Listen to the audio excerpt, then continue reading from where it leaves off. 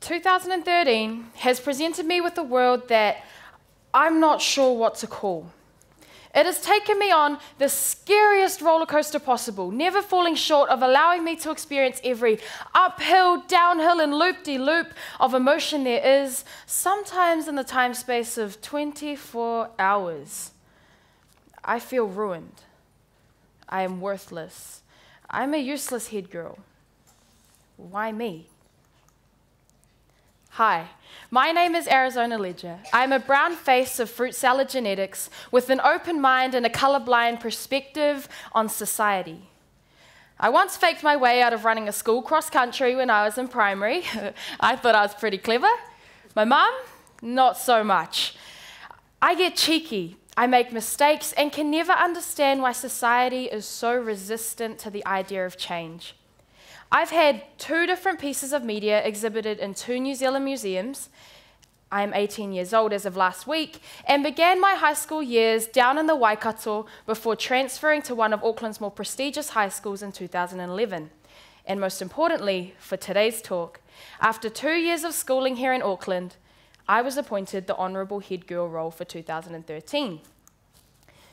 The Why Me passage I shared with you was something I wrote down after an incident that occurred between myself and the senior management at school one day. The incident led me to dwell on what I thought were the flaws in my leadership. I was convinced that everyone wanted to drag me down and that no one wanted to help me out or lend a hand to lift me up. My high school years have seen me as the kid who would step out of her comfort zone to encourage others or make them feel welcome. I was full of life, sucked at saying no, and was always late to class due to the numerous catch-ups with people en route. But regardless of the situation, no one ever seemed to have an issue. That was my nature. That was the Arizona I knew. I didn't do it for a badge or to get recognition. I did it simply because I wanted to. But this gold badge is probably one of the most powerful weapons I have ever come to witness. It has brought out the good, the bad, and the ugly in me, and inhabits a magical power to taint society, allowing their assumptions and expectations to rocket sky high to a level that is in no way attainable, even by Einstein, Galileo, and Newton combined, whilst tippy-toeing on the shoulders of Yao Ming and Michael Jordan. Call me over-exaggerating if you must, but this year has led me to feel like a tiny ant under a massive microscope with a beaming spotlight. And for any scientists out there, you'll understand that with a strong microscope and some hot rays of light, fires will spark. And boy, did I burn. It took me over half a year to hit what I would call rock bottom. I started to believe the negative comments I was hearing and began walking around in defeat with the typical, I've got the weight of the world on my shoulders, but I'm too afraid to ask for help, so if someone asks me if I'm okay, I'm just going to look at them and say, I'm fine. Hiding my emotions away, I found myself in absolute tears on the floor in my room weekly. I wasn't enjoying anything and was doing things for the sake of it. I became an Arizona that neither myself nor my peers had ever been introduced to before. Doubting my abilities and qualities as a leader, I began to question my leadership. Why me? I'm not the right fit for this mold. It was like trying to fit your feet into shoes that were many sizes too small. Relevant, being an islander with big feet, but when it comes to islanders, they also love to eat, and I felt like this year had fed me with too much wisdom, criticism, and responsibility that I was so full I could barely breathe.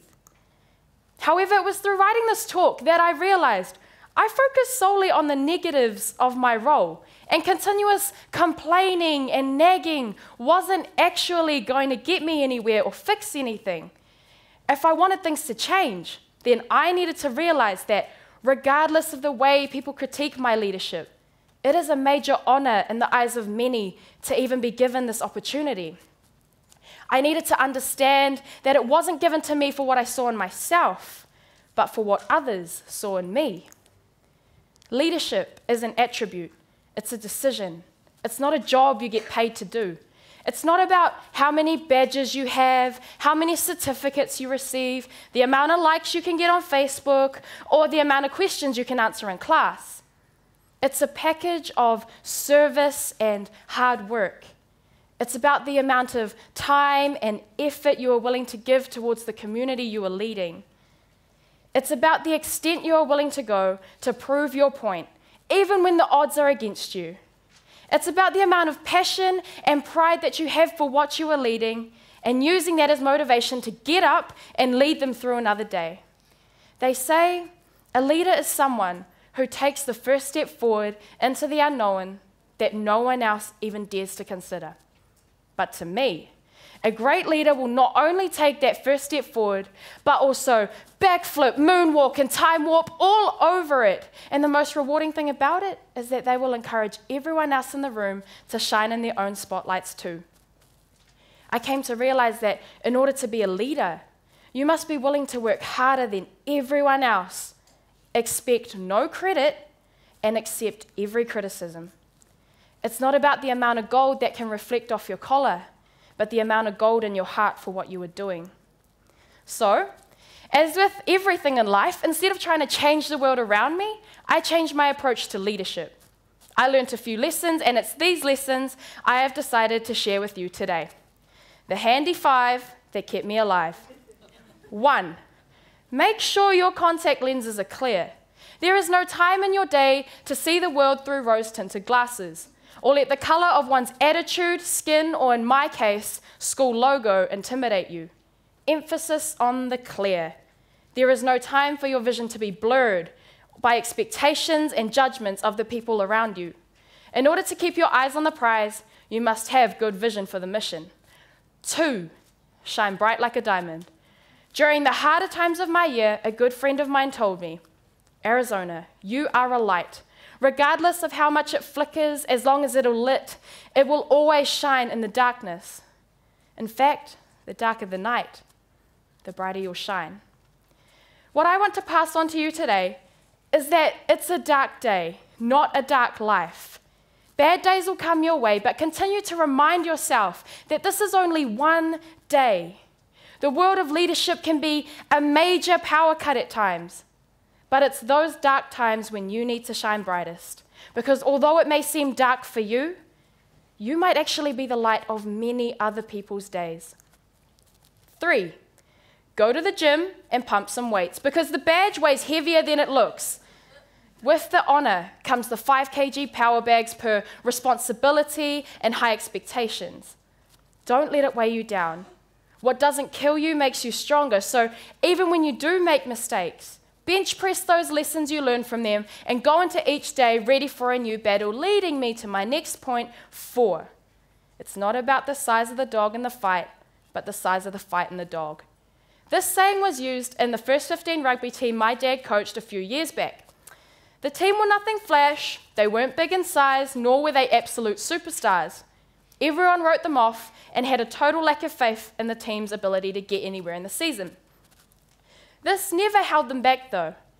They set out to prove that it's not about how big you are in size, but how big you are in heart. As a result, they ended up qualifying to play in the New Zealand National Rugby Final and became the nation's second best rugby team for that year. I've taken this example to show you that there are always limitless possibilities for you to defy the odds. Everyone can be a leader in their own right. If you have the heart for it, then there is no reason to let anyone tell you who you can and cannot be. Defy the impossible. 5, here I have 5 fingers, 1 hand. You were only given 2 hands, and these hands can only carry and do so much. Delegate. Use your hands to gesture to others. Thank you, please, no, well done, and most importantly, help. I was useless at asking for help at the right times, and that was a significant contributor to why I would feel so low. Your hands are like transformers. They are more than meets the eye. Make use of them. Don't let the influence go to waste. You see, there's a reason it's called leadership, not lead a sink or lead a boat. See, ships are big enough to carry boats, whereas boats They don't have the same capacity to carry ships. Leaders carry their followers in a similar way as they navigate their waters towards brighter days. I read somewhere that an entire sea of water can't sink a ship unless it gets inside of it. Similarly, the negativity of the world can't put you down unless you allow it to get inside of you. It took me the entire year to realize that leadership is hard. It can make you feel worthless and useless and leave you wanting out. But what I forgot was to embrace the positives and learn from the negatives rather than dwell on them. Life wasn't going to say, "You're a great leader. Just wait, I'm just going to give you an awesome leadership role and an easy-as year ahead." Life is full of challenges. And every challenge, I would run away from them screaming, "Why me?" But after recent conversations, revelations, and presentations, I have solved the X in one of my hardest life equations yet. And hopefully, it is something you can all apply to your lives too. The next time a challenge approaches you with the intention of weighing you down, don't leave it up to the pretty boys with the badges and the titles. I don't want you to lead a sink. I don't want you to lead a boat. But I do want you to lead a ship. Whip out your handy 5, and instead of saying, "Why me?" I want you to turn around, stare that challenge in the eye with the heart of a great leader, and say, "Try me." Thank you.